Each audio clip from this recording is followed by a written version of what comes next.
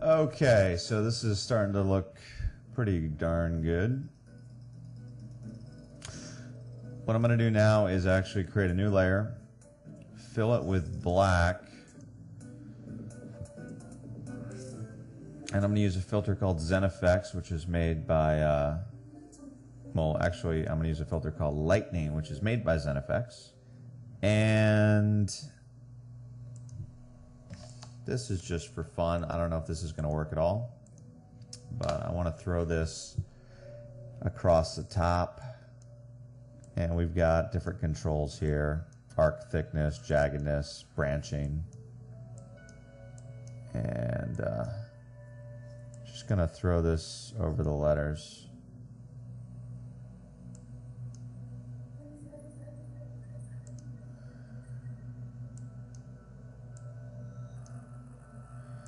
And you can adjust all these things however you want.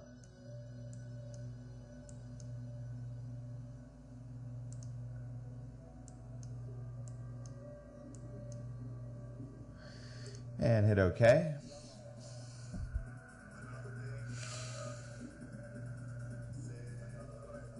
And there's your lightning. Now you're like, okay, that's nice, but everything's gone. It's all covered in black.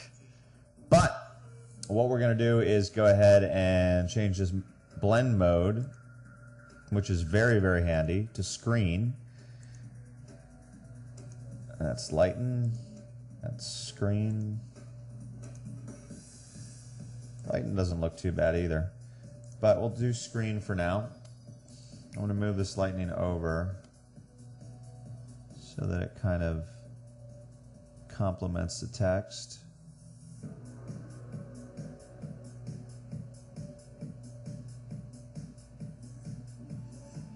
I think something kind of like that's cool. Now we have this obvious line of light, so I'm going to create a layer mask.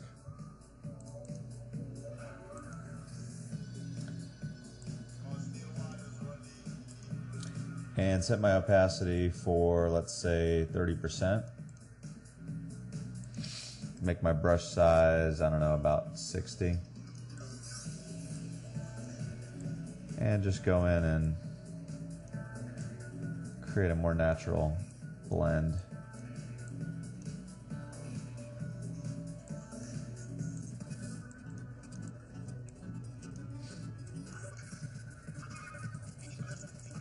Just head up.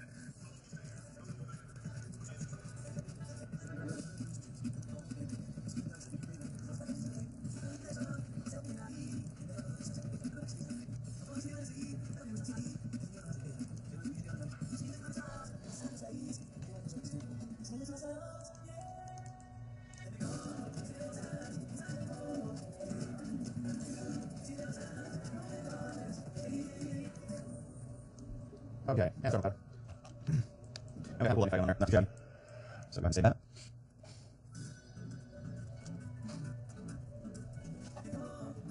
A little more of that. Yeah, let's give it a go.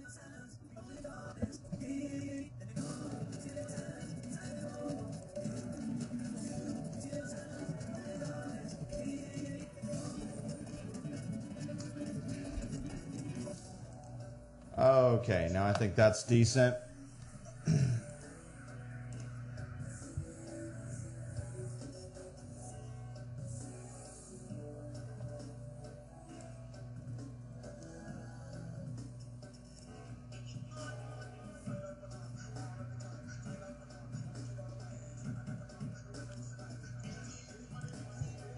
I'm going to add a layer here and just fill it with dark blue, kind of a blue like that, and let's play with the blend mode.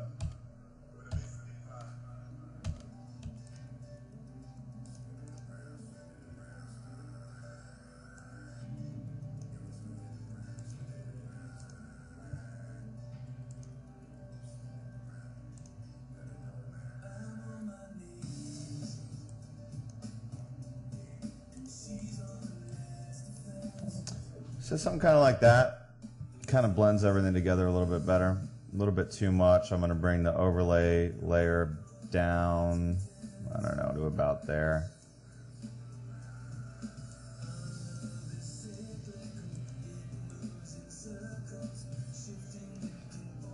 And the hue maybe down to about 75%, 78%. Starts to tie everything together a little bit better.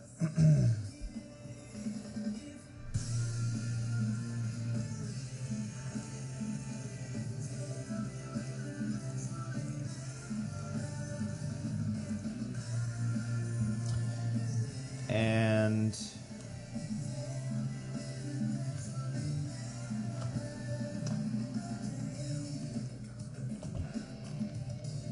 I'm going to go ahead and just merge these layers with a photo filter, the levels, the hue saturation. I'm going to merge that with the photo layer. And I'm going to duplicate that layer.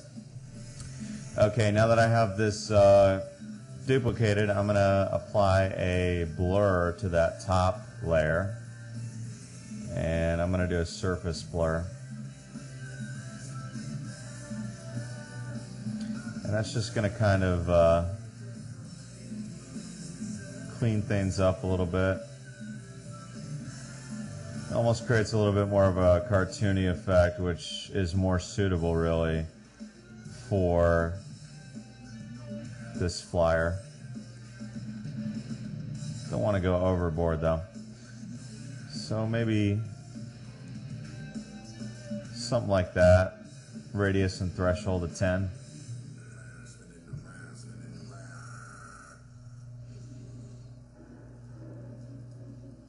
And you could set that for a soft light.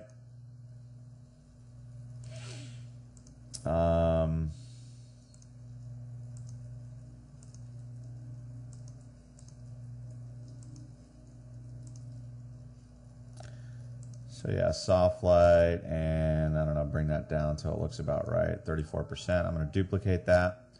I'm also going to do one that's just normal, blending mode normal. And I'm going to set that one for, I'd say 67%. Okay. So a couple other things I want to do real quick. Still a little bit too much blue on them. I'm going to bring that down to maybe 25%.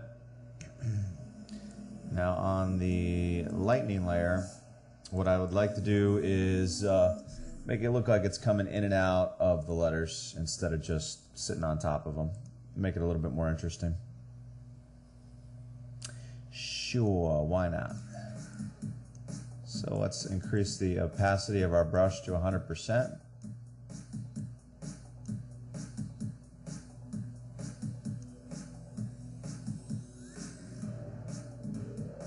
Actually, let's do more like 40%.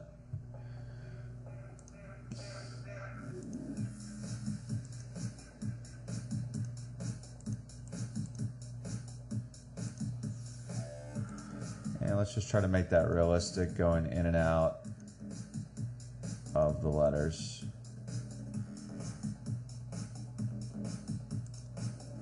So you can see I'm just kind of painting it out of some letters so it looks like it's only overlaying certain layers.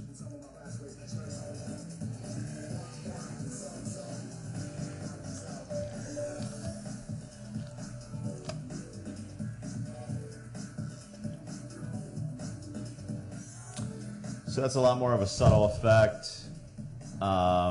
It's not so exaggerated. I think it gets a point across a little bit better.